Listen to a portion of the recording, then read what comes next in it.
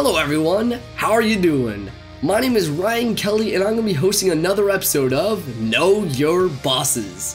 Know Your Bosses, if you're not aware, is a show where I'll review some of the most classic bosses to the lesser known ones. I'll rank them based on their difficulty, creativity, appearance, and fighting style.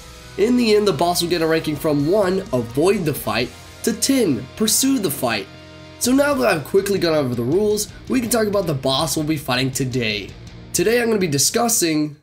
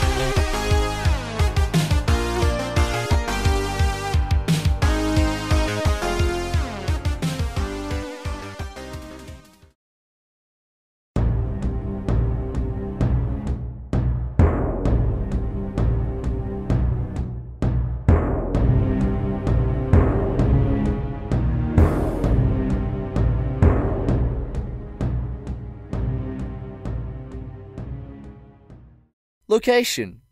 Deviljho's locations are different based on what game you're playing in and or what rank you're fighting it in. Since Deviljho can appear in a bunch of different maps in a bunch of different games, I'm just gonna say every map and what type of missions it can appear on. Deviljho can be found in the forest and hills, jungle, swamp, snowy mountains, volcano, deserted island, flooded forest, tundra, sandy plains, volcano third, misty peaks, ancestral steppes, sunken hollow, volcanic hollow, frozen seaway, heavenly mount. Oh my god, there's so many freaking locations. Primal forest, everwoods, dunes, Jurassic frontier, verdant hills, arctic ridge, marshlands, ruined ridge, and fortress ruins.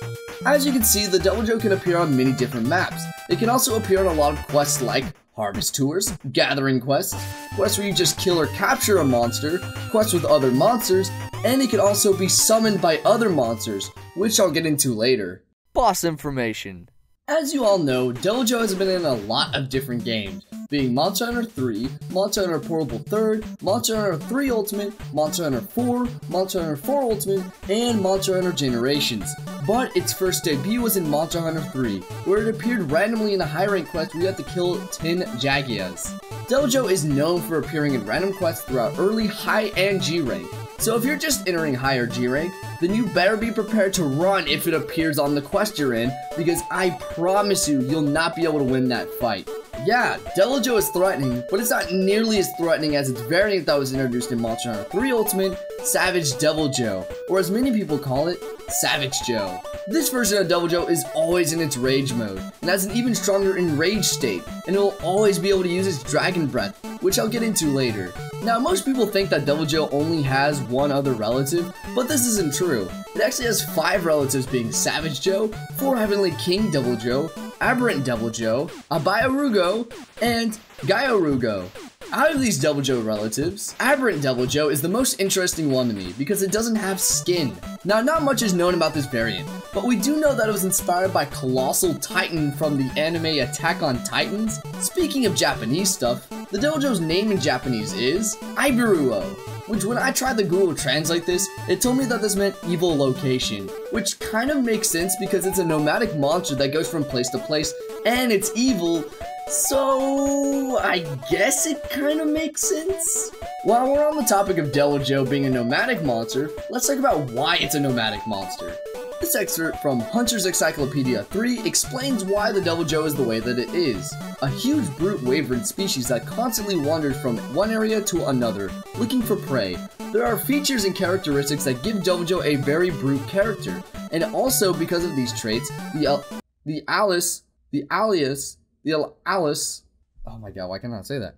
Alice, Alice, no, not Alice, okay, I hate to do this, okay, hold on, I just gotta call someone, gotta call someone.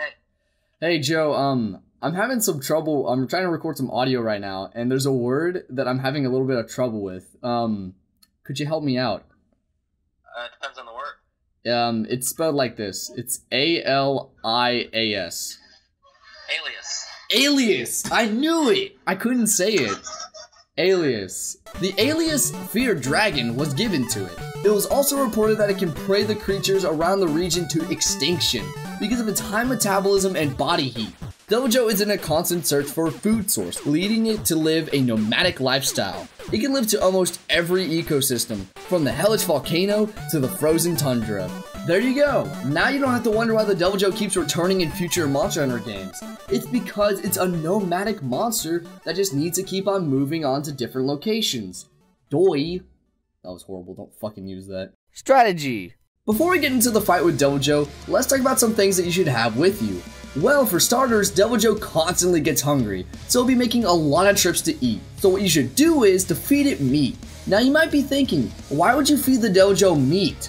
Well, there are special types of meat that can give the Deviljho certain status effects. There are 3 types of meat that you can bring with you, being poison meat, a meat that poisons monsters, tainted meat, a meat that paralyzes monsters, and drugged meat, a meat that makes monsters go to sleep. The next thing that you should bring with you is nullberries. Whenever a monster could give elemental damage, I always recommend that you bring nullberries. Another thing that I recommend that you bring are bombs. This will help you if you're trying to do a sleep run or if you have drugged meat with you. And the final thing that I would say that you should bring are traps. The Deviljho can get stuck in both shock and pitfall traps, so I would recommend that you bring both types of traps and then bring supplies to make each type of trap so that you can have double the number of traps. Also, keep in mind that the Deviljho is weak to Dragon and Thunder, so bringing weapons that have these elements will do more damage. Deviljho is particularly weak to Dragon, so I would personally recommend that you bring a Dragon weapon over a Thunder weapon. I believe that should cover all the things that you should bring with you to this fight.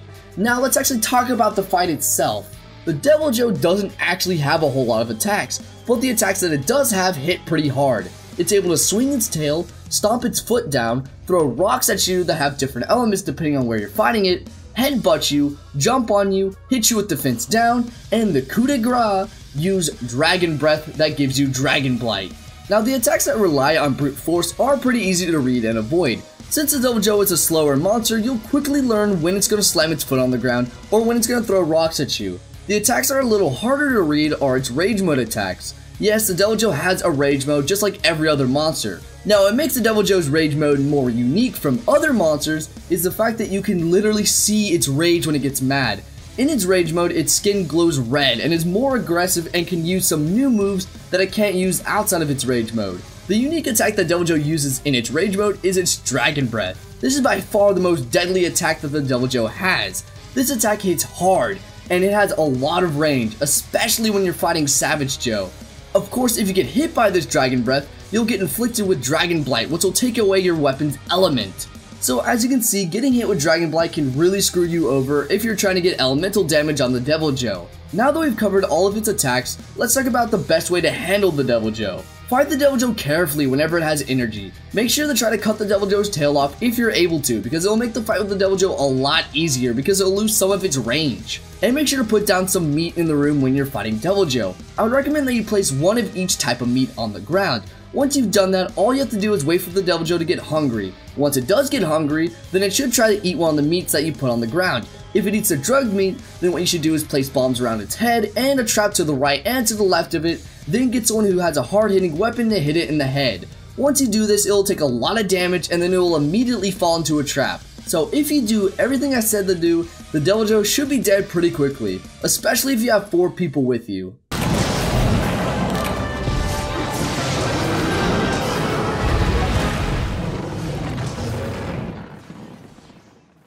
Rewards.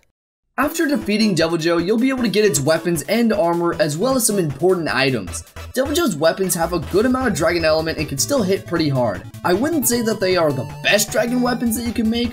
I would say that they're pretty good if you want a dragon weapon that has a good balance of elemental and raw damage. However, the sharpness of the weapons aren't too good. It has a little purple and white sharpness and a good amount of blue and green sharpness. The weapons that you can make from Deviljho are Hammer, Greatsword, Lance, Longsword, Dual Blades, Switch Axe, Gun Lance, Light Bowgun, and Heavy Bowgun. As for the armor, it's pretty good if you're using a heavier weapon that has some horrible sharpness. Now the abilities that I'm about to list off from this armor set come from the G rank armor from Monster Hunter 4 Ultimate. The Blade Master has the abilities Attack Up Large, Speed Eating +2, Razor Sharp, and Raise Hunger. And the Gunner armor has the abilities Attack Up Medium, Auto Tracker, Load Up, and Raise Hunger. And probably the best thing that you can get from killing a Deviljho is the Power and Armor Talon. These are charms that increase your attack power and your armor's defense. So you can see how these charms are pretty important because more power and more defense is always a good thing, especially when it comes to Monster Hunter. Final thoughts.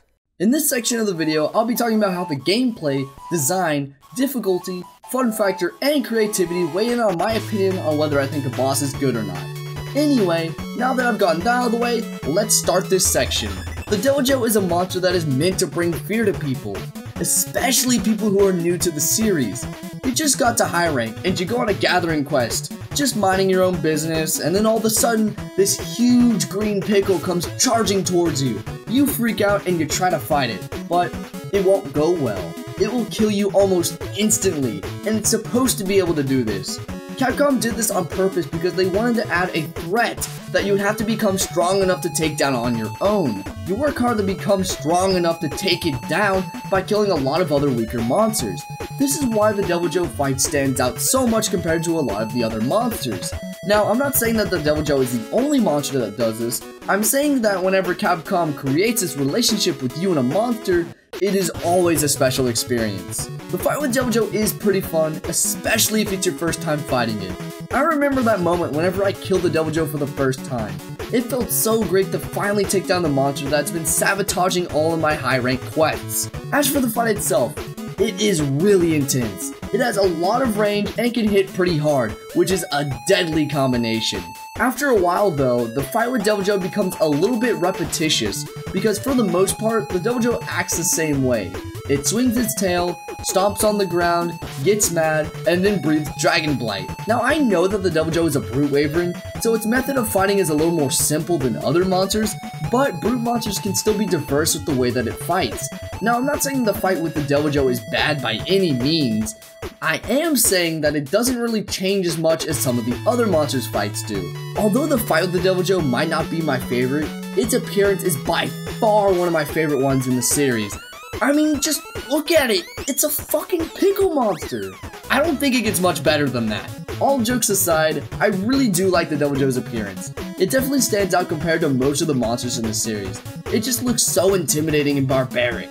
You can see the scars on its back from previous fights that it was in with other monsters and hunters. And you know whenever you lock eyes with this monster that you're gonna be in for a difficult and long fight. The fight with Deviljho is hard and fun, but it's pretty repetitive. Its appearance is very unique, and the concept of running other monsters just to take down this one monster that's been giving you hell is super creative. So, with all that in mind, my score for the Deviljho is a 7 out of 10. So, what do you think about this boss? Do you think this boss deserves a higher or lower ranking? Let me know in the comments below if you enjoyed this video or not.